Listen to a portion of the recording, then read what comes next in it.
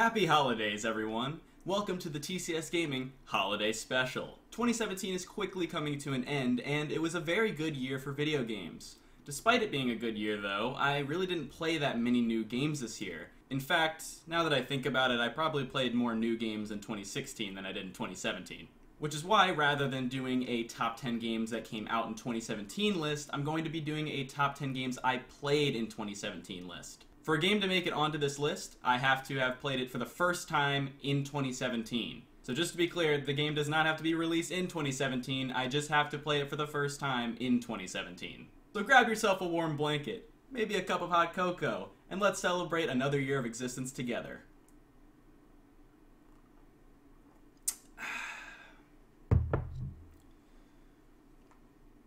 Also, I got to 500 subscribers.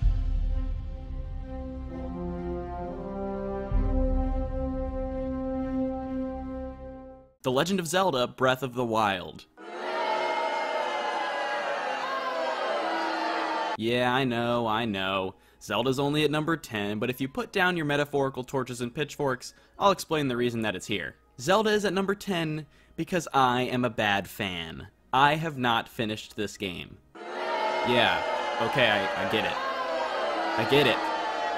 Shut up! Despite not yet finishing Breath of the Wild, the amount of time I've played I felt was enough to still have a good opinion of it. Breath of the Wild is packed with content in this huge rendition of Hyrule.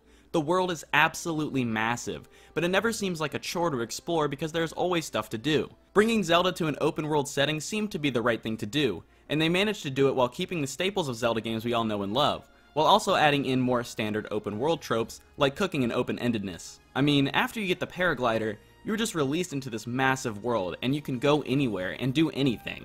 I only finished 1/4 of the actual game because I was too busy doing, well, anything. Attacking enemy bases, creating new cuisine, defeating an ice dragon. The reason I didn't finish the game was because I was enthralled with discovering brand new things to do. It also came out at a bad time for me because I had very little time to sit down and play it. Trust me, I will finish this game at some point. Is that good enough?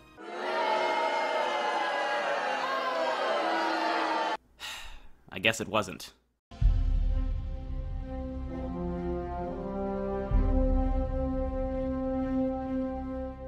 I was surprised at just how much fun I had with Steep. If I could compare it to any game, I would say it's like SSX, but more realistic and with a wingsuit. Steep is a pretty simple game. There are 6 different types of challenges that you unlock by exploring the mountains. Nothing is really that complex about it, but what makes it unique to me is the online play. Messing around on these virtual mountain ranges with friends is so much fun. You feel a real sense of camaraderie whenever everyone in your group completes a challenge, and you also share the sense of frustration when you find a challenge that's near impossible. While these challenges can get a tad repetitive, there are just enough differences in each of them to keep you coming back for more. The gameplay and controls do a good job of setting boundaries within the game to keep the realistic nature it was going for, while still keeping the idea that you are playing a game. I mean, I don't think you would willingly snowboard around huge chunks of ice or attempt to fly through a thicket of trees with a wingsuit. Otherwise, something like this might happen. Showing off your new gear is another reason to play with friends. As you can see, I'm a panda, because I'm a furry. I'm just kidding. I'll tell you what though, Steep nails the atmosphere. The fresh white powder, the snowy forest, the beautiful views from the top of the mountains, and the icy wind blowing. I highly suggest that you take a good look around when you play Steep, just to see the great attention to detail. Or you could just crash into a rock.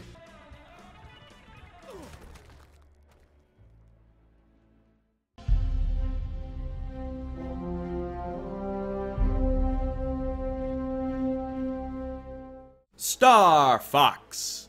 No, not Star Fox Zero. More like Star Fox 0 out of 5. I don't know, I never played it. Star Fox. No, not the one with the dinosaurs. Star Fox. Yeah, there we go, Star Fox 64.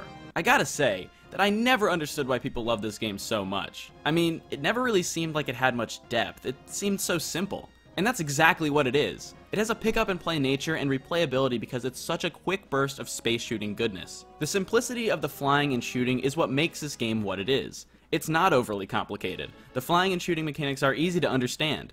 Each level plays nearly the same, but the visuals change and make each area feel unique without taking away from the simple gameplay. And yet, Star Fox 64 still has that extra layer because of its multiple pathway system. Each pathway requires finishing the previous level in a different way. It totally increases the replay value because you want to see those other levels, and the extra bosses, and the secret ending. And that's really all there is to say about it. It's a simple, fun space shooter. With Peppy. This is Peppy. All Peppy, watch out! Everybody, watch out! Everybody on the alarm!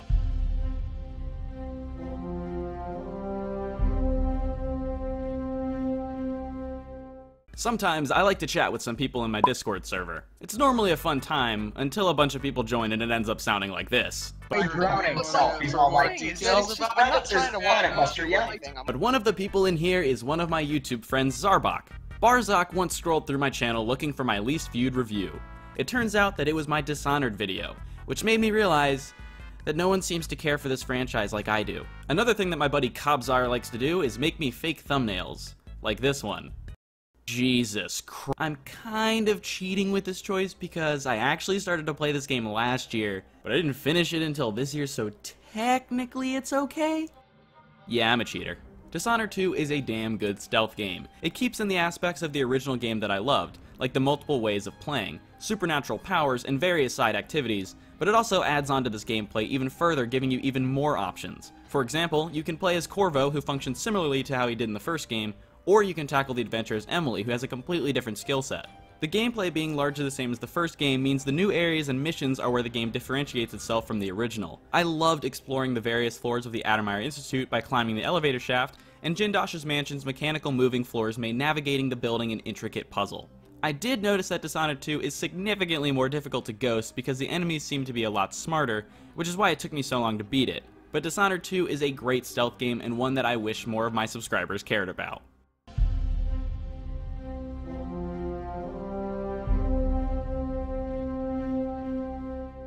Pokemon Ultra Sun and Moon are on here solely because I wanted to talk about Gen 7. I don't even really care about the Ultra games. I haven't even finished this game yet. Pokemon Sun and Ultra Sun and Moon is a great addition to the Pokemon series. I put over 100 hours into Gen 7 in like 2 weeks, so I guess you could say that I enjoyed it. I liked the setting, the new Pokemon, and the new additions. Gen 7 changed up the way the game progresses a little by taking out gyms and replacing them with the island trials. I thought this was a neat idea to keep the game fresh, and each trial has a different method of completing it, keeping it unique and interesting. Although I did find myself missing some of the more intense battles the gym leaders gave me. The Kahunas really didn't do it. Maybe in Gen 8 they can mix the gym system and trials or something.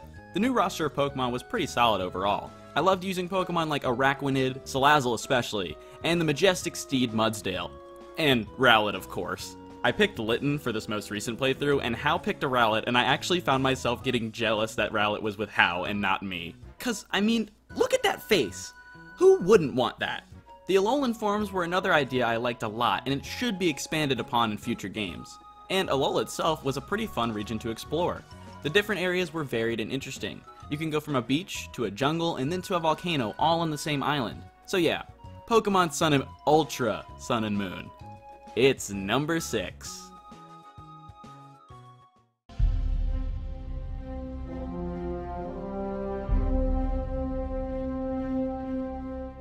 Sonic Forces is a game that... I'm sorry. I couldn't even get through that. I wish that I could put Sonic Forces on this list, but the game simply isn't that good. So instead, I'm going to talk about Sonic Mania. Even as a modern Sonic guy, I can say that Mania is the best Sonic game in years, and it's not even close. It blends together old ideas from the classic games with fresh new ideas from the different minds of the people who made it. Oh yeah, this ain't Sonic Team, baby. They were off making a 4-hour-long snorefest with more cutscenes than gameplay. 5 fucking years to make this shit, are you kidding me? Mania does do a bit of nostalgia pandering by bringing back old stages, again, but these stages have differences in the design and are extremely fun to play. But for my money, I'll take these new original stages any day.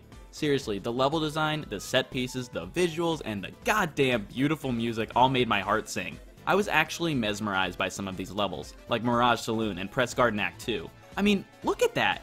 It's beautiful! It's the pinnacle of 16-bit graphical achievement! Can we just make these new guys Sonic Team? Like, for the rest of time, please. Like, we don't need the old guys anymore. Let's at least agree to let these guys continue the classic Sonic series, because this might just be the best classic Sonic game that there is. Besides Sonic 4, of course. That's the game of the year. You know what? Number 1 is Sonic 4. Cancel the rest of the list. Sonic 4!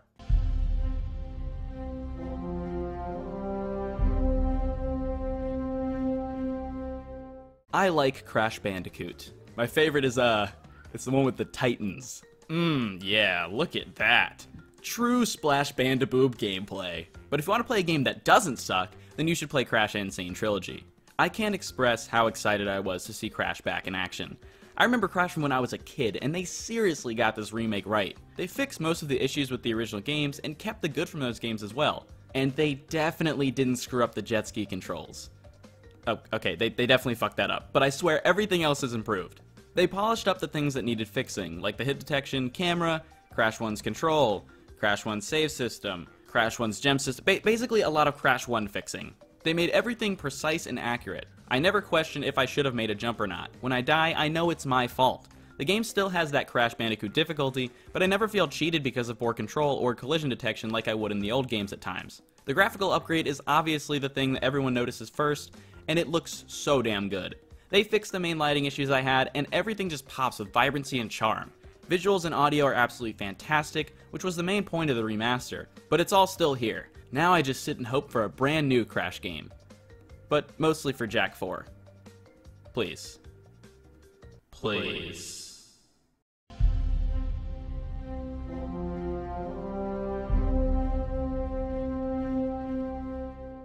Not often do I play the first game in a new franchise, not really like it, and then come back and play the sequel.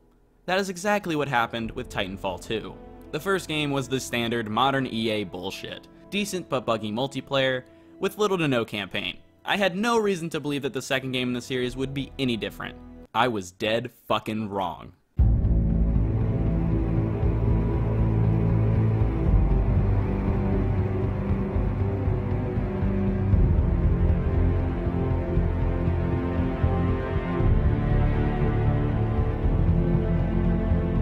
I don't think I have played a better futuristic shooter in my life.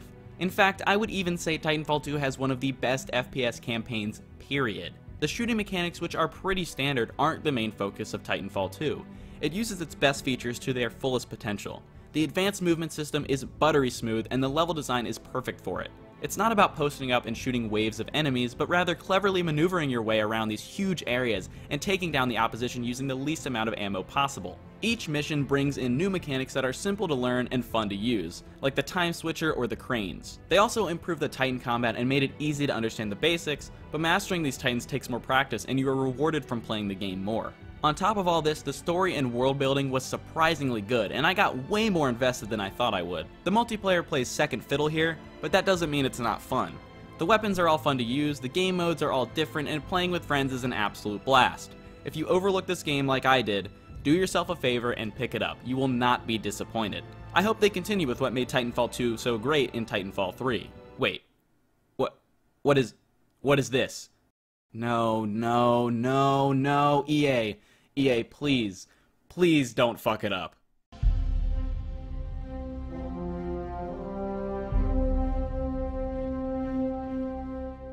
Number 2 is BioShock Infinite, which is great and all. But before we get to that, I just have one thing to say. 2K Games, if you're watching, and I know you are, it's been 5 years since the last BioShock game came out. I know you've been busy making sports games, but if you could just extend an olive branch to us BioShock fans, I and so many others would really appreciate that. In fact, one might even call it a Christmas miracle. Now back to your regularly scheduled programming. Oh my god, get a fucking haircut. I hate the fact that it took me 5 years to play this game. BioShock Infinite does everything an FPS game should, adds a little bit more, and gives it that BioShock style. Infinite is a little bit more action heavy than the first 2 games, with larger areas and faster gunplay, but it will still put you in those uncomfortable positions where you know something's going to happen at any moment and then BAM! George Washington with wings. The two-handed combat system is still as great as it ever was, and mixing weapons and powers together is the best way to fight. The various weapons are all fun to use, and as usual, the name of the game is upgrading them and conserving ammo. But everybody knows all this stuff. What BioShock does best is world building and atmosphere, and BioShock Infinite is no different. I might not understand anything about the plot, but Columbia is the perfect setting for a BioShock game. It's highly focused on a cult as well as a political struggle, and because Booker DeWitt doesn't want any part of it, he ends up becoming a big part of it. It deals with heavy-hitting subjects like racism and rebellion, and you will get invested in this world. Infinite is a bit more action heavy like I said before, but it doesn't forget that it's BioShock. It'll screw with your head. Unexpected things will happen and you will have to figure out how to deal with these problems. And I don't know how it does this, but this game will put you on edge. You are never comfortable, and that's something that hasn't really been replicated since in any FPS I've played. So, 2K, I beg of you, don't forget about BioShock.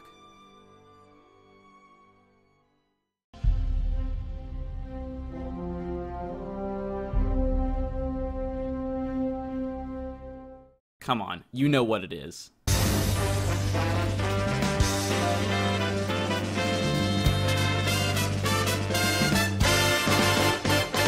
I think Mario Odyssey is already my favorite Mario game. There wasn't another game I played this year with the amount of thought that was put into this game. Everything in Mario Odyssey is almost perfectly made. The controls, the levels, the enemies, the minigames, and especially the new takeover mechanic. Being able to control other beings opens up the levels to so many different possibilities, because each of those beings has different abilities that you can use to collect the various power moons around the levels. On top of the sheer number of things to control, they managed to make it so easy to understand how to use them all. Not once did I spend more than 30 seconds trying to figure out how to control an enemy I captured, because all of them use one button for their abilities. Having this many gameplay styles can make some games frustrating because the player can be overwhelmed when trying to figure out how to use them all. But Odyssey executes this perfectly by just keeping it simple. The level design in this game is some of the best in any platformer I've ever played. Each of them is jam-packed with things to do. Every challenge feels unique and different because of the capture abilities. I was never bored while playing this game. Each new area you go to, every corner you turn has something fresh and new. Everything is compact, and yet there is so much to explore in each section of the levels, like in Luncheon Kingdom when you get to this area. In this small space, you can do a long jump on the pillars for a moon here, throw turnips in the soup for a moon here, jump around on the building for some purple coins, land back on the ground, go into this house, and play a minigame for another moon here, and that's just a small fraction of the actual level. Replayability in these levels is also massive. Coming to revisit the levels after you initially finish them opens up a ton of new challenges to complete. It only takes 120 moons to get to Bowser, but there are 830 moons total. 830? The 120 moons needed were already enough for a great experience for me. That just shows how much content is packed into this game. My favorite part of this game is how smoothly it plays. The platforming control is so good, and mastering the way Mario maneuvers is one of the most fun parts of the game. He can triple jump, high jump, long jump, wall jump, spin jump. Pretty much all of his standard abilities are here, as well as the brand new mechanics that come with Cappy. Cappy adds different attacks like the hat throw or spin throw, but it also adds more options when platforming. You can jump up, throw your hat, dive, land on your hat again, make some food, do your laundry, pet your dog before you finally land. Mario Odyssey has everything you want from a platformer, and that is why it is my favorite game that I played this year. This has been Trey from TCS Gaming. See you next time. Don't forget you're the superstar. No one else can make it this far. But come through that stage. Now you've got panache. So let's do the Odyssey. Odyssey, yes. Thanks for watching this video. If you liked it, then click that like button, or if you're new, you can even subscribe. First things first, I want to give a big shout out to both Salmon for drawing my channel art, and also Jack's Gaming Zone for providing the Pokemon footage you saw in this video. This will be the final video I post this year, so I just want to say thank you for another great year, and also thank you guys for 500 subscribers. This is the 500 subscriber video after all. And also, thank you guys for 600 subscribers, because I'm perpetually late for everything in my life. Anyways guys, take care, and I'll see you guys next time. Peace.